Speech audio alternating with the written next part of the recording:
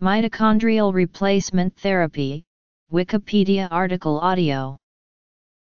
Mitochondrial replacement is a special form of in vitro fertilization in which the future baby's mitochondrial DNA comes from a third party.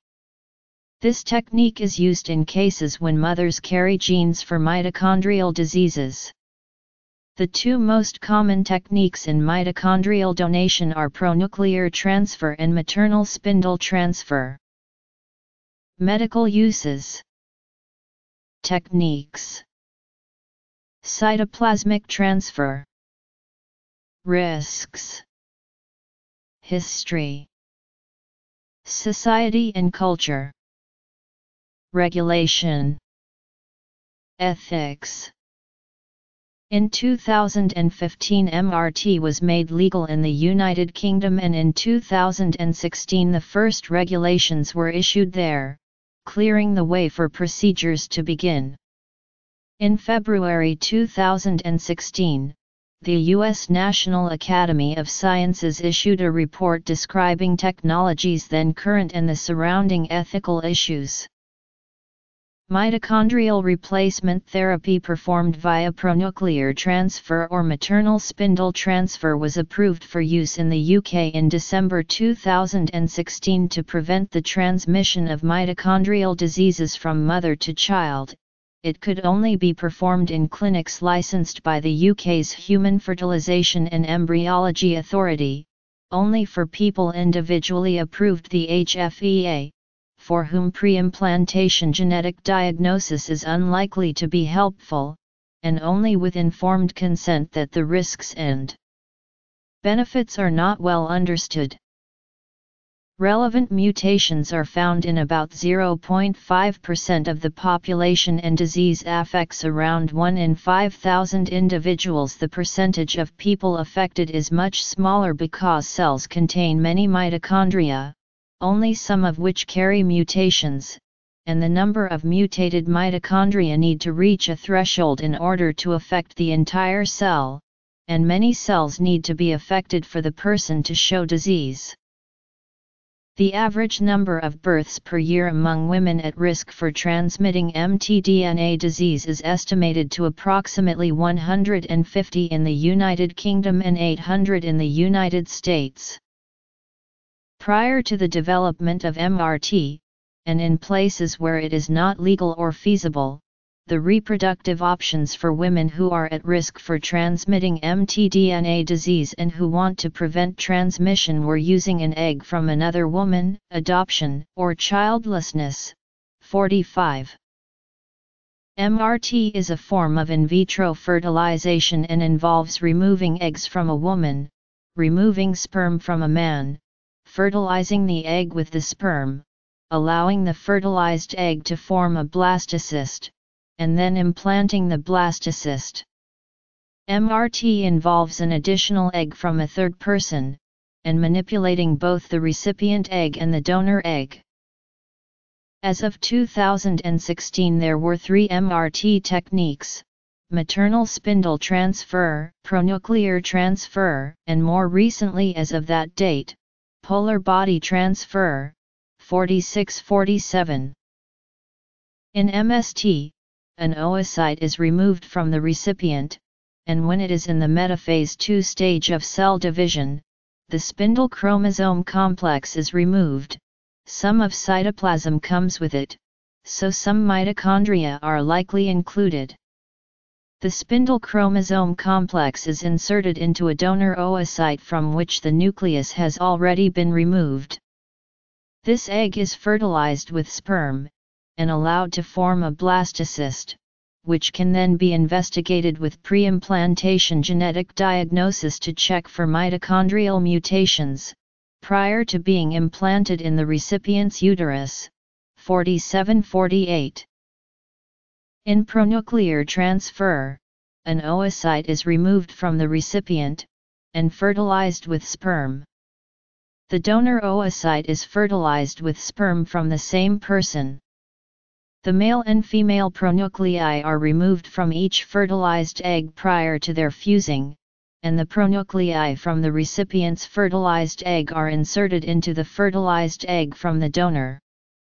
As with MST, a small amount of cytoplasm from the donor egg may be transferred, and as with MST, the fertilized egg is allowed to form a blastocyst, which can then be investigated with pre-implantation genetic diagnosis to check for mitochondrial mutations, prior to being implanted in the recipient's uterus.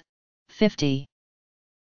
In polar body transfer, a polar body from the recipient is used in its entirety, instead of using nuclear material extracted from the recipient's normal egg. This can be used in either MST or PNT. This technique was first published in 2014, and as of 2015 it had not been consistently replicated, but is considered promising as there is a greatly reduced chance for transmitting mitochondria from the recipient because polar bodies contain very few mitochondria, and it does not involve extracting material from the recipient's egg. Cytoplasmic transfer was originally developed in the 1980s in the course of basic research conducted with mice to study the role that parts of the cell outside of the nucleus played in embryonic development.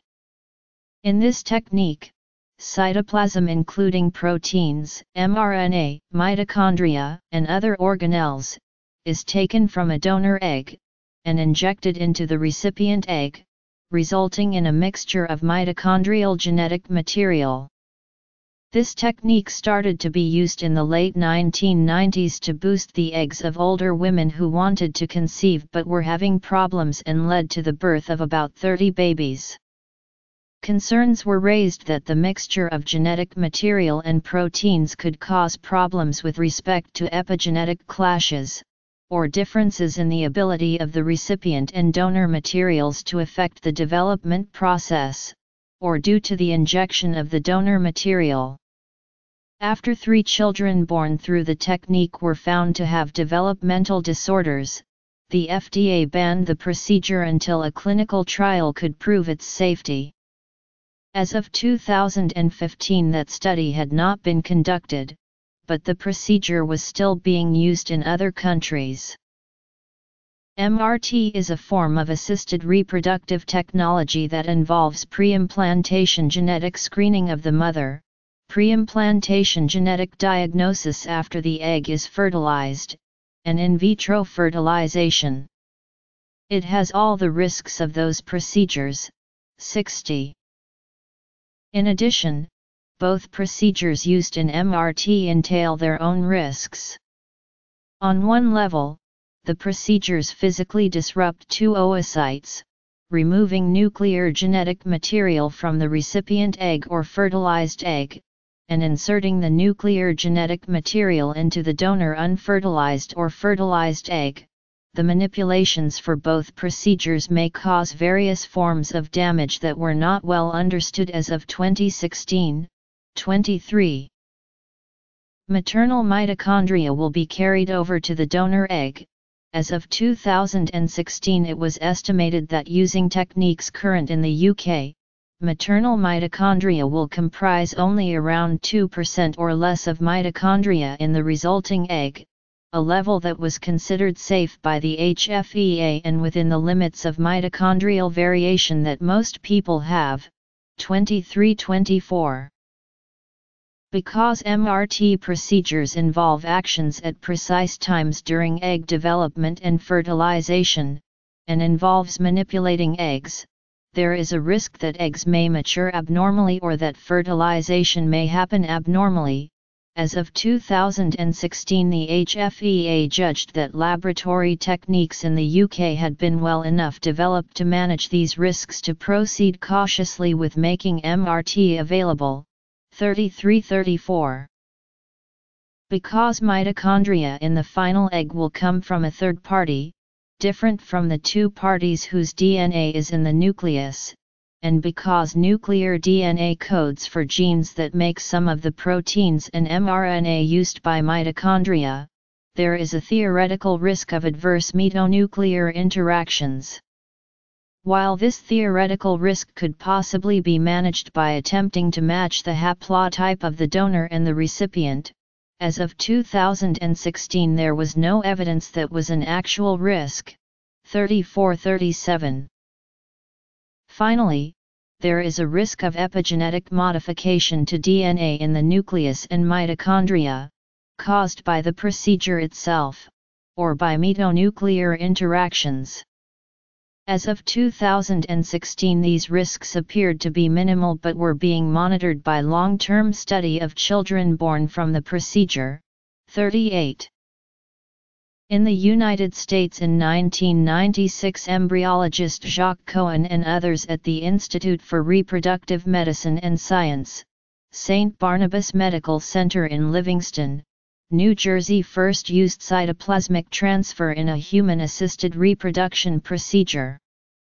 In 1997 the first baby was born using this procedure. In 2001, Cohen and others reported that 10 single babies, twins, and a quadruplet at his New Jersey clinic and a further 6 children in Israel had been born using his technique. Using modifications of his procedure, a baby had been born at Eastern Virginia Medical School, 5 children at the Lee Women's Hospital Infertility Clinic in Taichung, Taiwan, twins in Naples, Italy, and a twins in India. In total as of 2016, 30 to 50 children worldwide had been reported to have been born using cytoplasmic transfer. In 2002, the U.S. Food and Drug Administration asked a Biological Response Modifiers Advisory Committee meeting to advise on the technique of cytoplasmic transfer to treat infertility. This committee felt that there were risks at the time of inadvertent transfer of chromosomes and enhanced survival of abnormal embryos. The FDA informed clinics that they considered the cytoplasmic transfer technique as a new treatment, and, as such, it would require an investigational new drug application.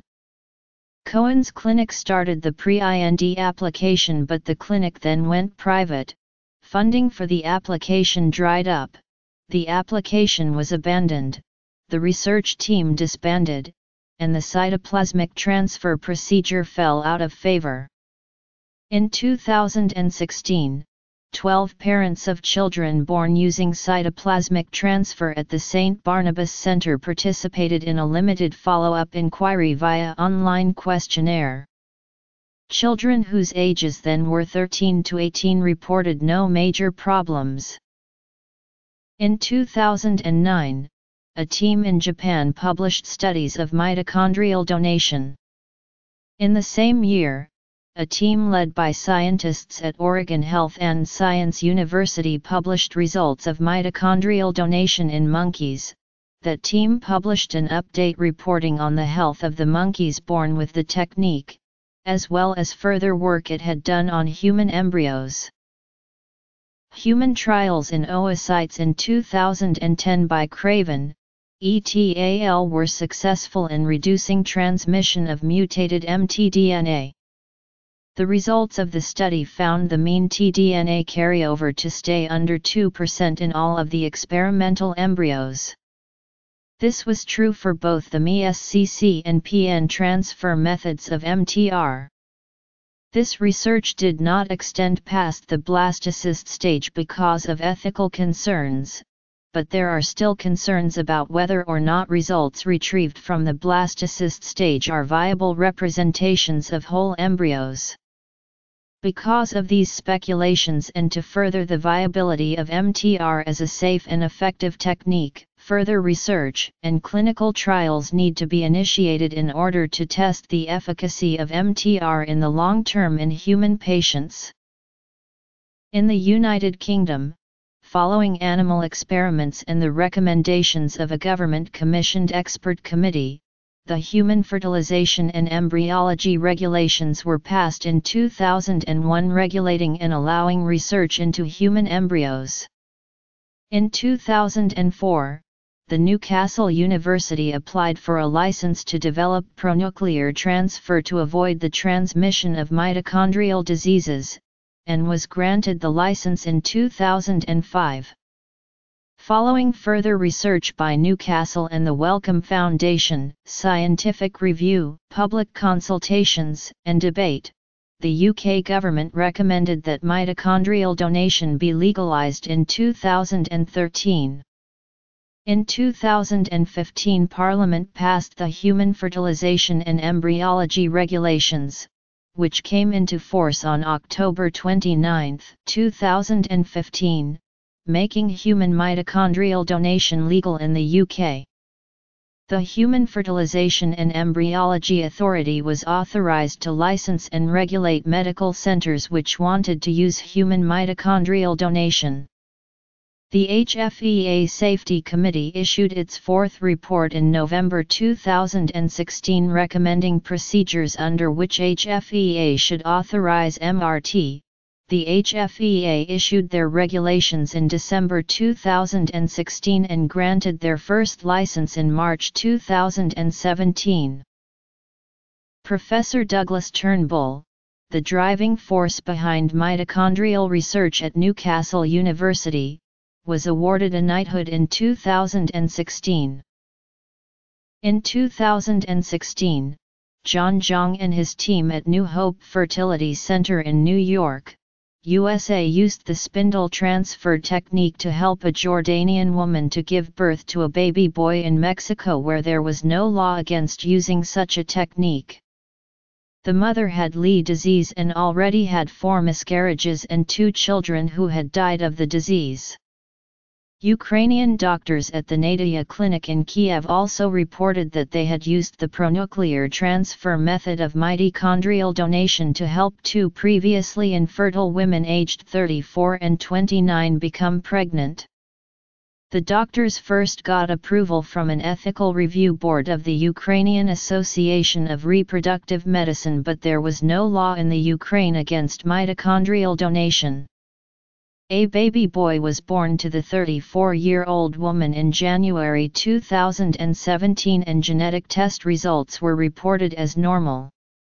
In 2017, the British HFEA authorised MRT for 2 women who had a genetic mutation in their mitochondria that causes myoclonic epilepsy with ragged red fibers.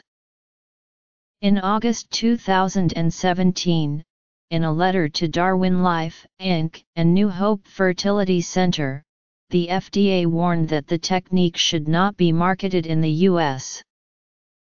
As of February 2016, the United States had no regulations governing mitochondrial donation, and Congress barred the FDA from evaluating any applications that involve implanting modified embryos into a woman. The United Kingdom became the first country to legalise the procedure. The UK's Chief Medical Officer recommended it be legalised in 2013. Parliament passed the Human Fertilisation and Embryology Regulations in 2015, and the Regulatory Authority published regulations in 2016. Despite the promising outcomes of the 2 techniques, pronuclear transfer and spindle transfer, mitochondrial gene replacement raises ethical and social concerns. Mitochondrial donation involves modification of the germ line, and hence such modifications would be passed on to subsequent generations. Using human embryos for in vitro research is also controversial, as embryos are created specifically for research and the financial compensation of egg donors. Implications for identity is another ethical concern, with psychological and emotional impacts on a child's life regarding of a person's sense of identity.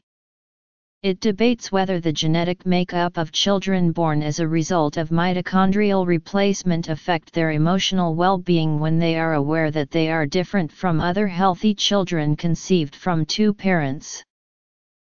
Opponents argue that scientists are playing God and that children with 3 genetic parents may suffer both psychological and physical damage. On the other hand, New York University researcher James Griffo, a critic of the American ban, has argued that society would never have made the advances in treating infertility that we have if these bans had been imposed 10 years earlier. On February 3, 2016, a report was issued by the Institute of Medicine of the National Academies of Sciences, Engineering, and Medicine addressing whether it is ethically permissible for clinical research into mitochondrial replacement techniques to continue. The report, titled Mitochondrial Replacement Techniques, Ethical, Social, and Policy Considerations, analyzes multiple facets of the arguments surrounding MRT and concludes that it is ethically permissible to continue clinical investigations of MRT, so long as certain conditions are met. They recommended that initially it should only be used for male embryos to ensure that DNA with mitochondrial disease won't be passed on.